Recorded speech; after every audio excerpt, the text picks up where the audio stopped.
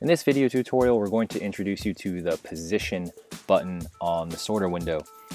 The position button just automatically rearranges the movie package and sorter windows to maximize your screen real estate. So if I single click on the position button, you can see that in this case, the sorter window was put down at the bottom of my screen and gives me this nice perspective so that I can see the whole spreadsheet of the sorter, and it puts the timeline up here in the top right hand corner. Another helpful thing to do is to check this box just above the row names on the timeline. And then after that, single click on the any time reference cell. I'll just single click on this first one. And notice now that the little looping markers, which we touch on in other video tutorials, actually grab this first instance. So if I click on different timestamp cells, the playhead just reacts accordingly in the timeline.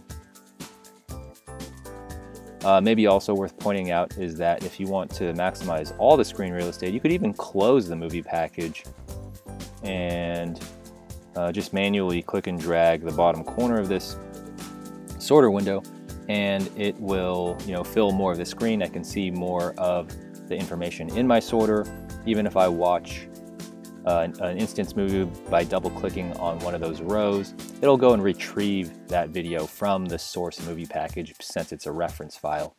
Just be sure not to move or remove the movie package. So I hope that helps give you a little better idea of how to orient the windows. Thanks for watching.